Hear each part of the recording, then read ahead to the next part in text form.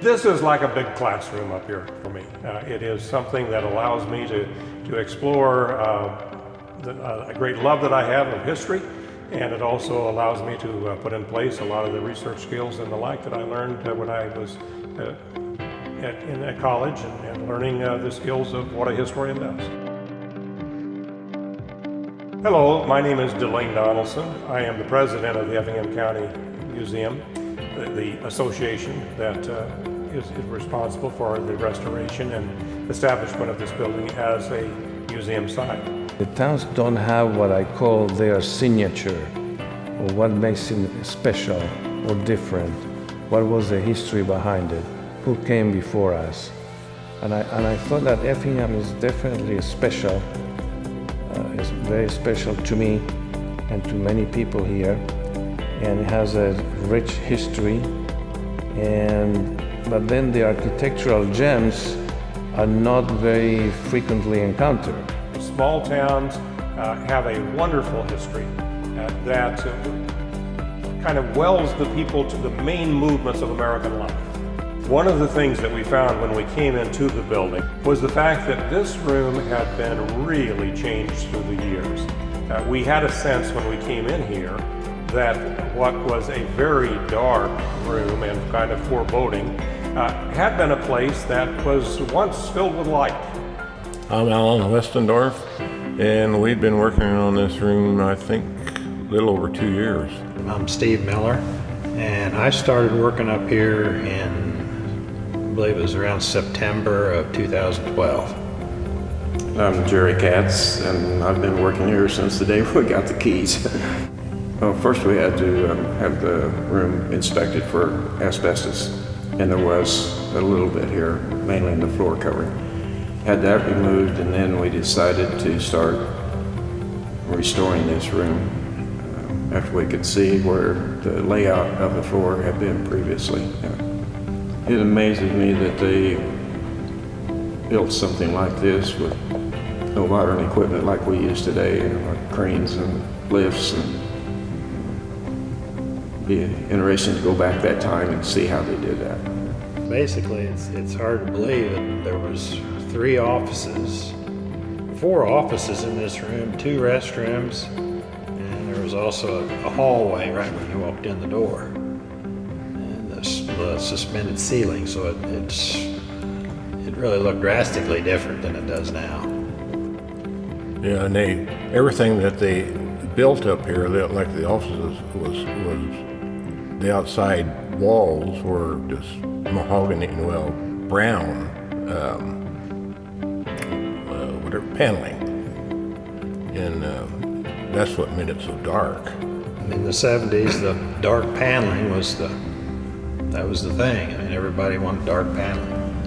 I guess that's, and Formica, a lot of Formica, also in the jury area, and the judges area was all Formica.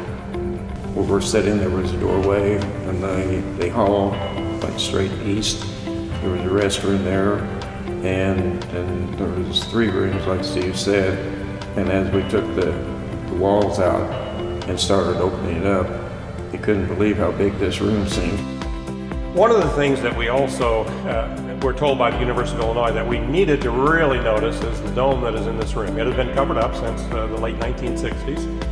And U of I said that could add a lot to this room. And so when we began to look at that dome, some people suggested that we leave it as a white plaster dome, which is what it was originally.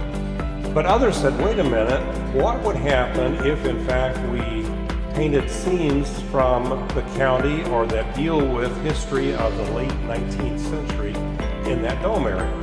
Hi, I'm Rueben Boyajian. I've been a resident in Effingham for over 35 years now, and I am a physician, a general surgeon, and a cancer surgeon as well, practicing in Effingham all this time. The design is gonna be kind of all-inclusive. It's gonna base on some of the icon symbols of each township in a circle. I chose to develop from the historical perspective, as you can see, as you look west into the mountains and some of the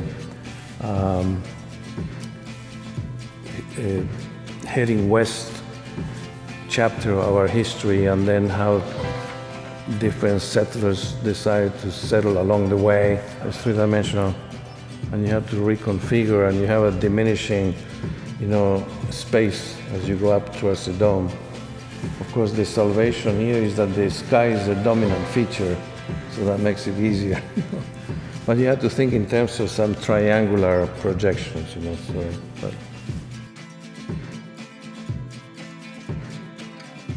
I like to see the reaction of saying, you have that much going on in this county? I mean, I didn't know there was so much history here, or, what a nice progress you made as a little town, mid-America. So it's something to be proud of.